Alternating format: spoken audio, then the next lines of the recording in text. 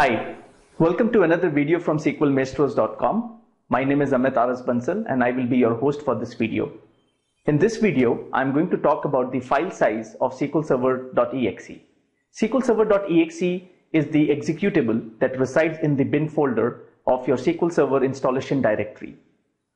This is the executable that is the database engine and runs as a Windows service behind the scenes. Over the years, the file size of sqlservr.exe has been increasing.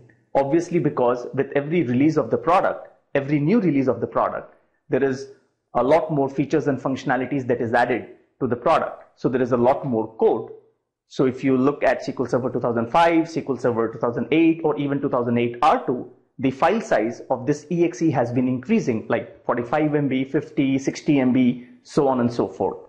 But interestingly, in SQL Server 2012 and even in 2014, you will see that the file size has drastically reduced to a few kilobytes. So what is the mystery behind the shrinking file size of sqlservr.exe? This is exactly what I'm going to demystify in this video. Let's begin. I have a couple of VMs here. There is a VM for SQL Server 2008. There is a VM for SQL Server 2008 R2, SQL 2012, and SQL 2014. Let's go to SQL 2008.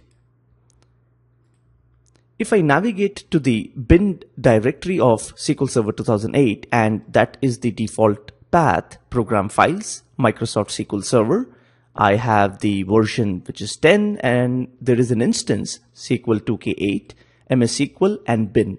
Now this is the folder where all the binary files for SQL Server would reside. And if I search for SQL Server exe, let me type that out, SQL Server, and I will see SQL Server exe has a file size of roughly about 57 MB.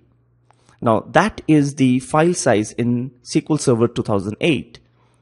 Let me check the file size in SQL Server 2008 R2. So I would switch over to my SQL Server 2008 R2 VM, and exactly in the same bin folder, let me look for that file, sqlservr.exe, and I can see that the file size in SQL Server 2008 R2, it's roughly about 61 MB. Now with every version, every new release, the file size increases is the typical pattern. I do not have a SQL 2005 VM, but I would assume it would be less than 50 MB. Now let's go and check the file size in SQL Server 2012. Let me switch over to my SQL 2012 VM and look for SQL Server exe. And I can see SQL Server exe, but surprisingly, the file size of SQL Server exe in SQL Server 2012 is less than half a megabyte. On my system, it shows 188 KB, which is less than half a megabyte. Now that's really surprising and interesting to know. Let us check this size in SQL Server 2014. So I will switch over to my SQL 2014 VM and search for SQL Server exe. And I see that the file size is more than what it was in SQL Server 2012, but still remains less than half a megabyte. So the summary here is, since version 2012, the file size has drastically reduced. So the mystery here is, where is all the code gone? Why has the file size shrunk so much? Now let's try to figure this out. If I go back to my VM of SQL 2012 and I want to search for all the DLLs that begin with SQL, so that's my search string there up on the screen, sql_dll, and I will find that there are two DLLs, sql_lang.dll and sql_min.dll, with roughly size about 30 MB each. So one is about 32, the other one is about 30 MB.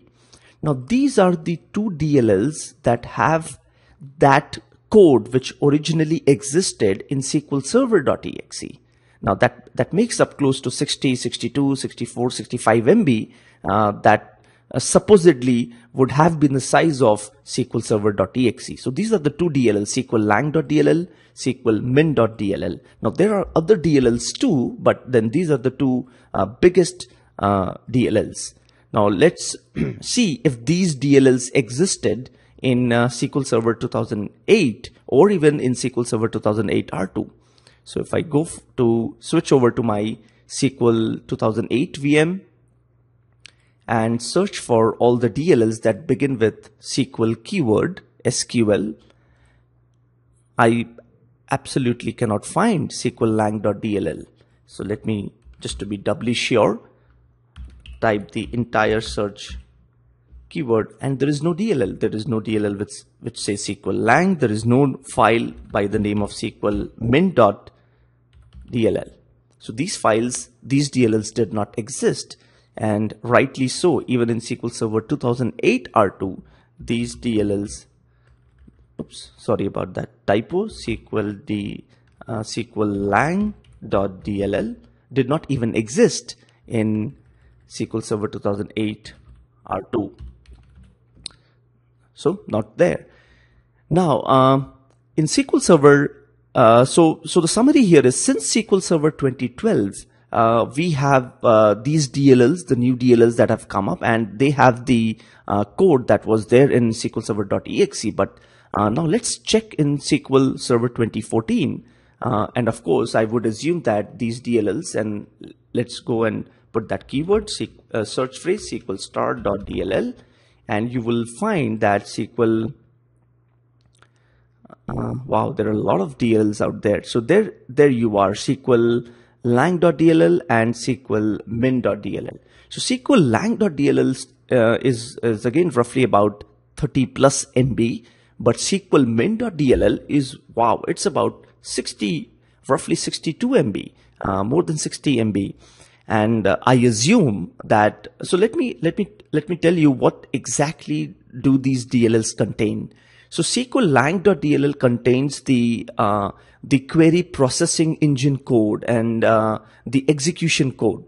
So I assume that would be the relational engine code that is contained in sqllang.dll, and sqlmin.dll contains the database services code, things like checkpoint, the lazy writer, etc. And one of the reasons I believe why sqlmin.dll has double the size of what it was in SQL 2012 could be because of the new engine code of in-memory tables, or what we popularly call as in-memory OLTP. So I think that code is what is there in sqlmin.dll. So in this quick video, I wanted to demystify the shrinking file size of sqlservr.exe. Hope you enjoyed it. Thanks for watching. If you liked the video, you can share it.